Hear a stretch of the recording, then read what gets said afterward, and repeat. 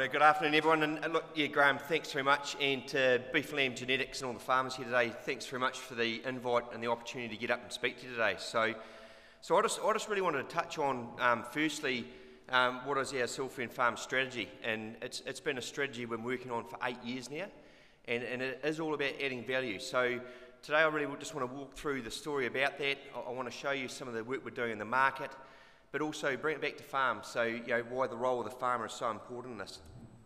And this diagram here probably captures that strategy the best, where it's all about connecting the circle. So starting back on farm, where through the pastures you're planting, from the genetics you're selecting to grow your animals out, that plays an important role for us when we get right around that chain to a consumer, that we've got a product that is worth more money, it's got more value, and that consumer's prepared to pay more for it, and rightly so. So I don't think there's any argument here in that for us, and for you as farmers, this is about creating more value. It is the only answer. And we know that farmers want more profit. We know that there's a huge amount of value that can come from our consumers. We're all consumers, so what are you prepared to pay more for? We also know that the on-farm opportunities are huge.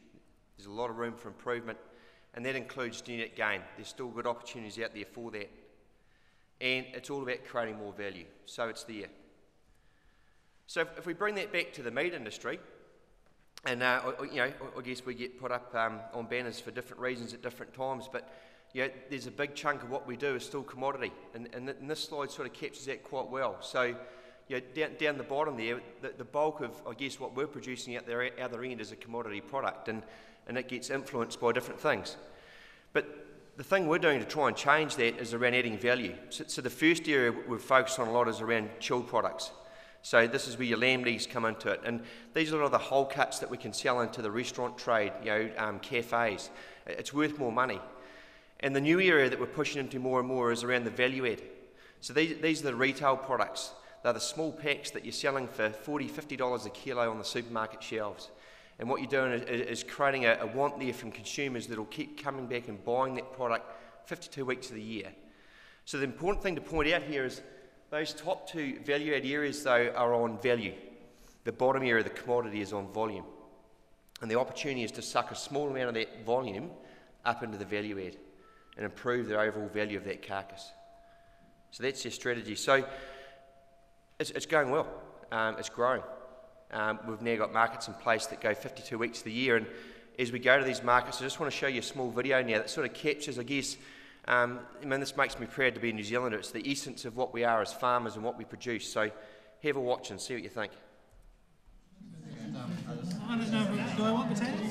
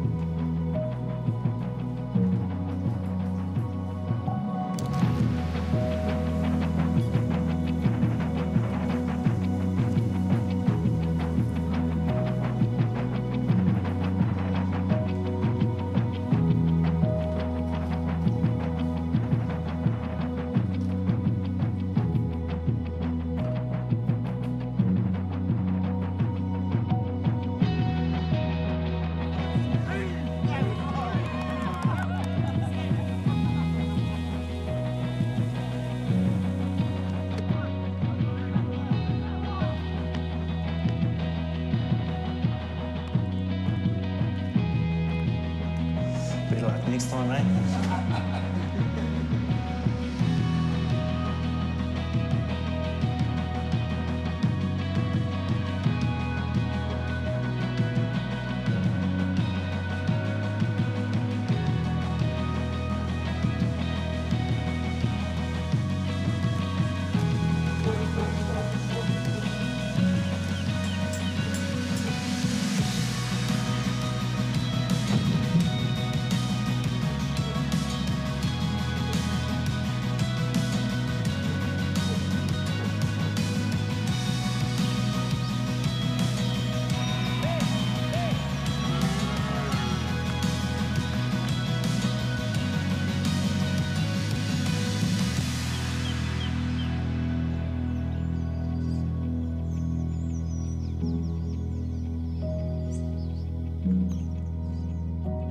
love food, you make it well.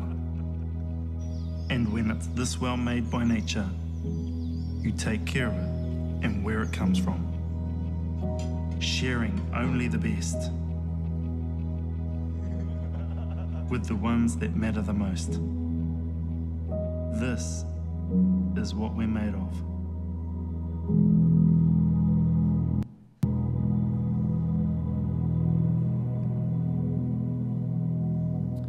What do you think? So that gives you a bit of flavour, I guess, where, how we're taking this product out to the world. And I know this is a sheep breeders forum, but I'd just like to talk about beef quickly, because I think there's a good story here to say around what we're doing with beef, but also this is the opportunity that exists with lamb as well. So reserve beef, 7 years ago we started looking at how we could create a different market for beef through some measurement, so that we could actually go from animals that we didn't know how good the eating quality was to saying this is a pass and this is a fail, and the one that's passed is for good reasons. So we set about testing a whole lot of animals. So we did DNA samples. We took nearly 97,000 samples of beef and put it out across nearly 14,000 consumers around the world to determine what they liked around good and bad meat. And that formed what became our Beef EQ grading system, which we're now in our 4th year doing. So we've put nearly 500,000 cattle through that system now, and the average hit rate is about 28%. And this is what it's all about. So this is our latest retail pack that's now in the supermarket shelves. It's called a flat iron steak. This actually comes from the blade steak.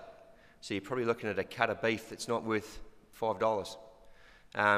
It's the bottom side of the blade on the underside of the gristle, and in that pack there it's probably worth about $48 a kilo. So when you go back to that overall increasing the value of the carcass, these are the small cuts that allow you to do it. And the good thing now with the farmers that are part of that 28% pass rate is they're coming back and saying, how can I improve? How do I get my hit rate up? So this is one of our farmers killing a couple of thousand head of beef a year, and they started off that the highest they could get their hit rate back in 2014 was around about 37%. So we've been working with them and other farmers on what's some of the best practice. Genetics comes into this space as well.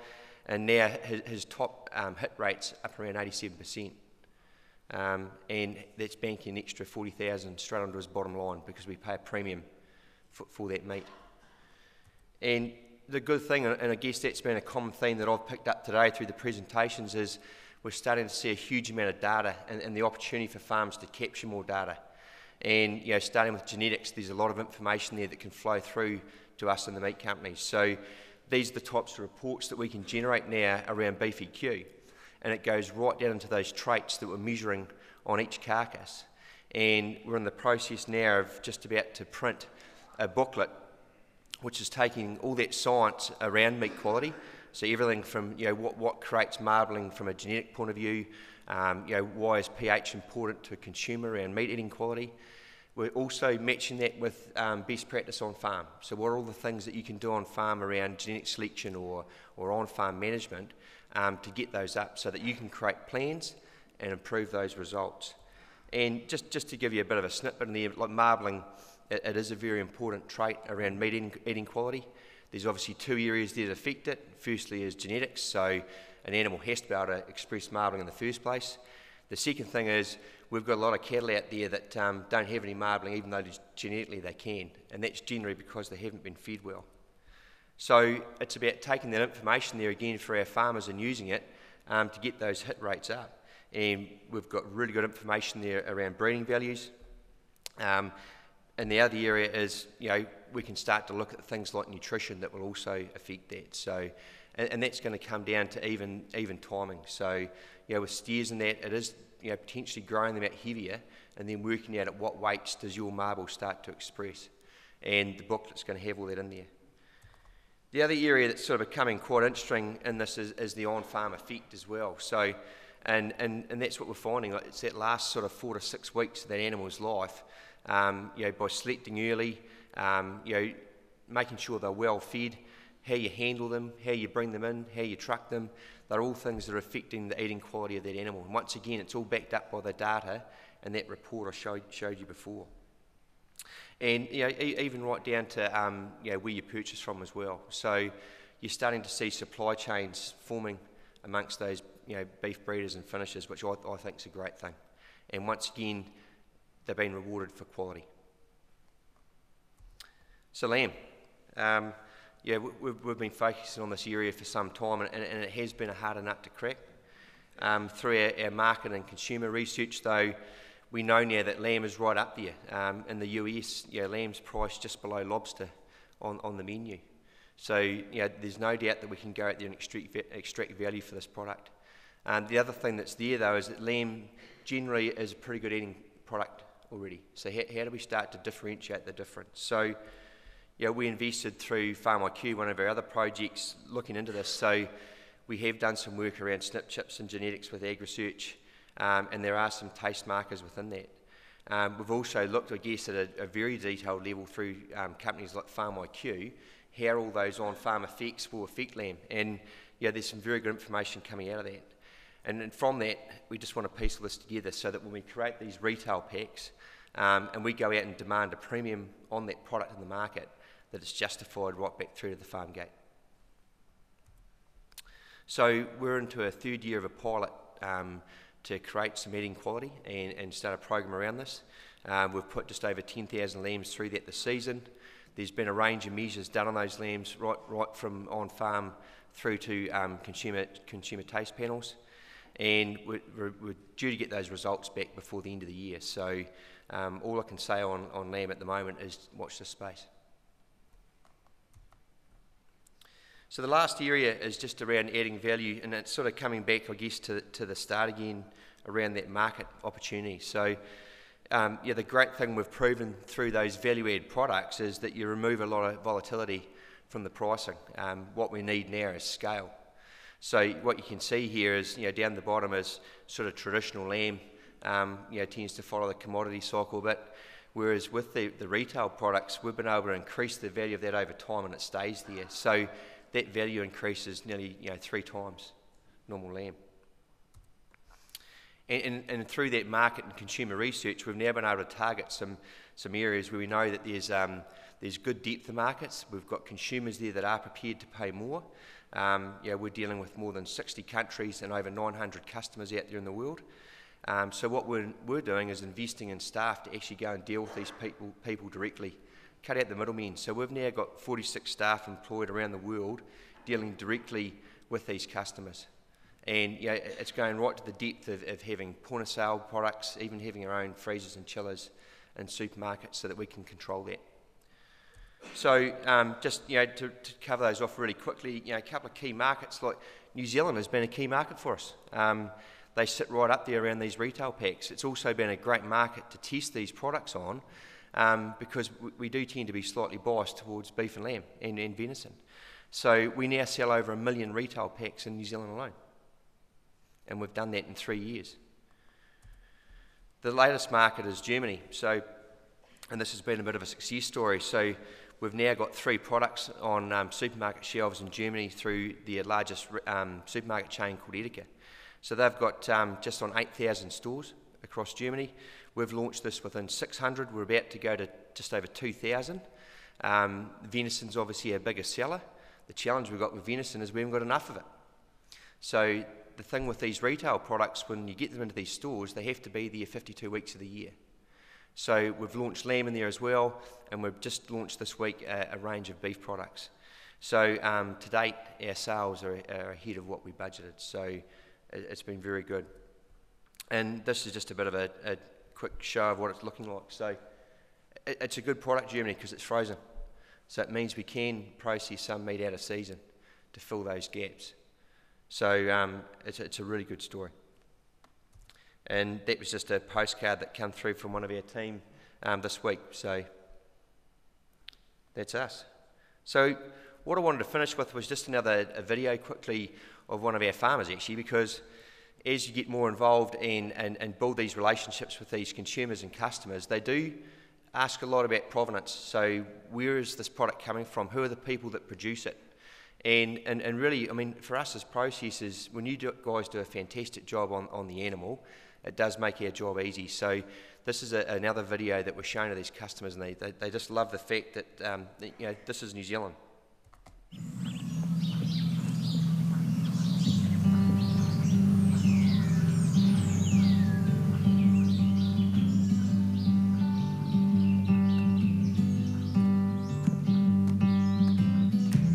I grew up on a farm, and my family has been farming for probably 50 years. In this particular area, we've been here for 35 years.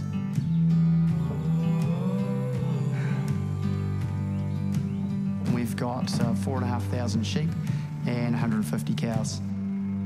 Our farm is 1,300 hectares in total size, but we've actually only got 800 hectares of grassland. I like being my own boss, but I also really enjoy the outdoors and working with animals as well.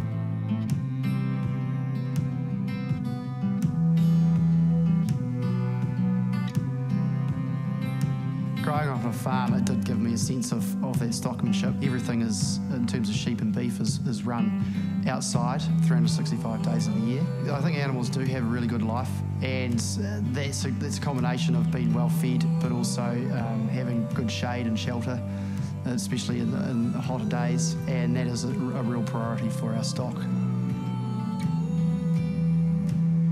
Our kids love the farm, yeah.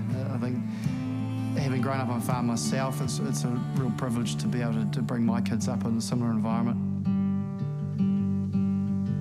I think it's being able to have that ability to just drive around and stop, turn off the engine and get them out and run around the paddock and have all that free space and fresh air, and just watch them running around on land that you care for and look after, and it's part of your family. Care and respect is so important, not just from a people basis, but also from an animal welfare point of view. If you don't have that as one of your main priorities, I just believe you won't produce a top quality product. We're really proud of the product that we produce, and we always have in the back of our minds when those animals go out the gate as to where they're going to end up. So whenever we're doing anything, we're thinking, yes, this product is a Kiwi-made product. It's completely comes from a free-range farm that's green, is well cared for. My name is Ben Toswell, and I'm really proud to produce product for Silverfern Farms.